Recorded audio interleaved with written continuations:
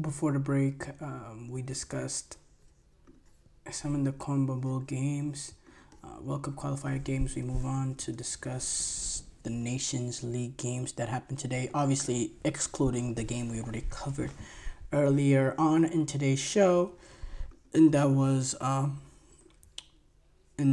England taking on Greece. But there was some other games that happened. Italy took on Belgium. Italy went up. This game being played in Rome, by the way, at the Stadio Olimpico, home of Roma Lazio, and it was the host that took a brilliant lead, getting an early goal again in these Nations League. They scored really early on against France.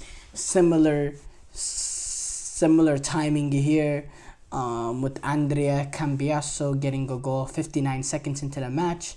Speaking of Retegui, who plays his home football now at the Stadio Olimpico, playing for Lazio, he got the second. He's been having a pretty good year so far for Atalanta.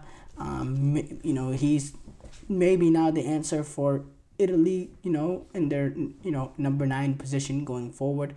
There was some expectations of him when Italy was able to recruit him as a dual national, because he's born and raised in Argentina,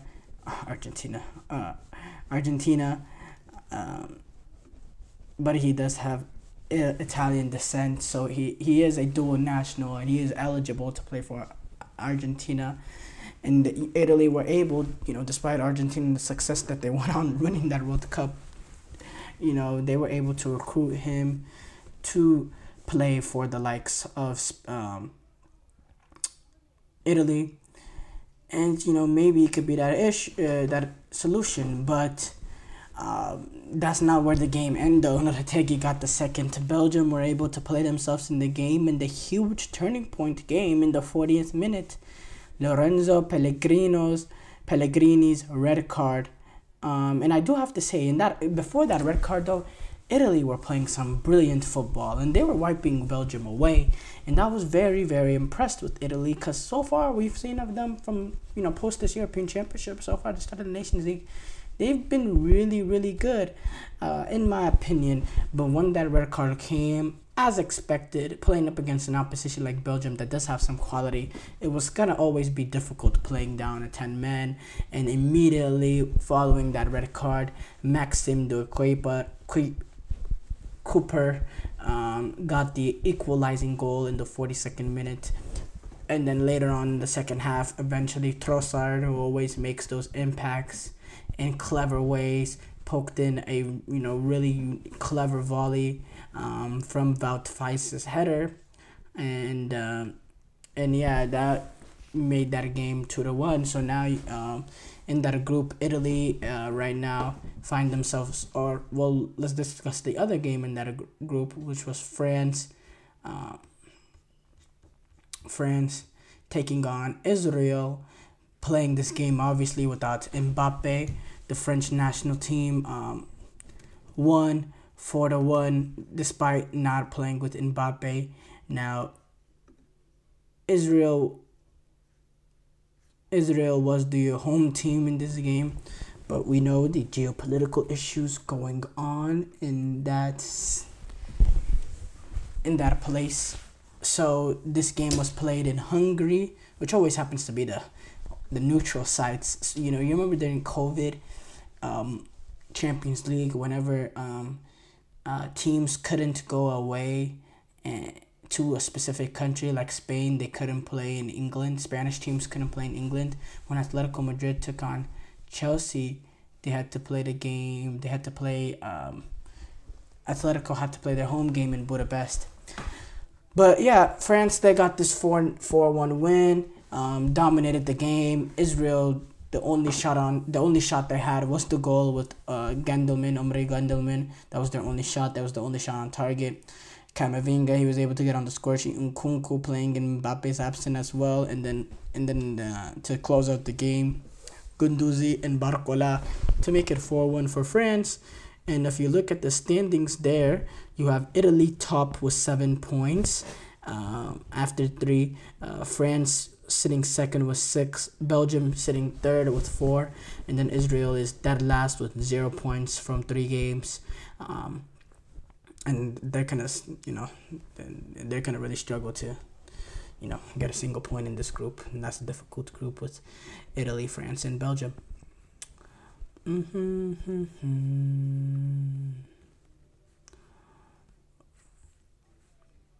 We will go through some of that was it for the part 1 games, but we will go through some of the part 2, the other part games.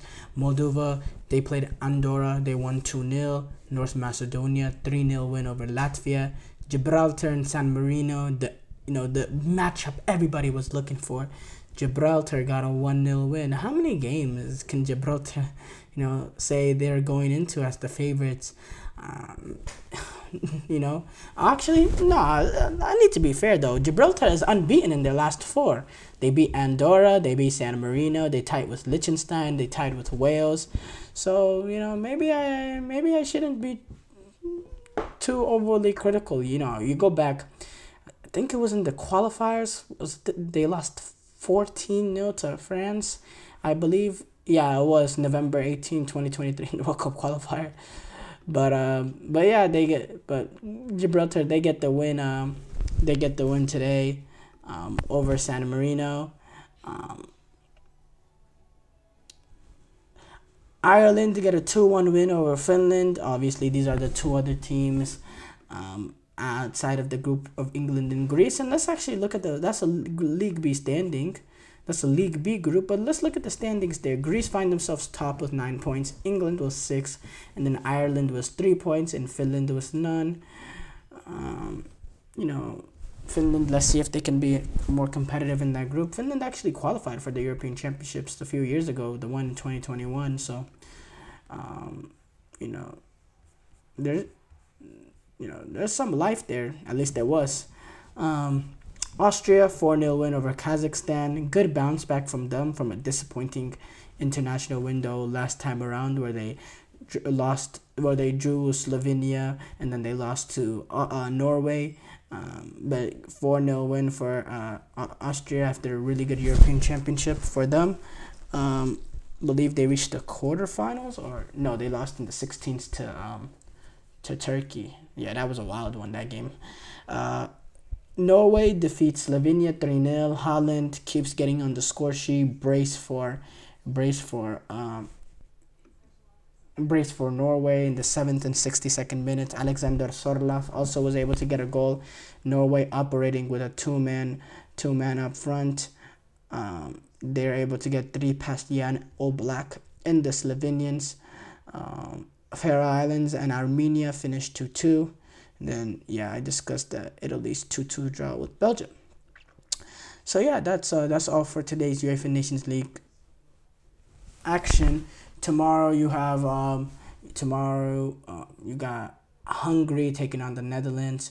You got Bosnia and Herzegovina taking on Germany. You got Croatia. No, that's not tomorrow actually. Technically, Hungary, Netherlands, Bosnia, Herzegovina, and Germany. Those games are technically today because we're past midnight, but you know what I mean. You also have Estonia taking on Azerbaijan, Ukraine taking on Georgia, Turkey taking on Montenegro, Slovakia taking on Sweden, Iceland taking on Wales, Czechia taking on Albania. So a lot of Nations League games tomorrow to check out.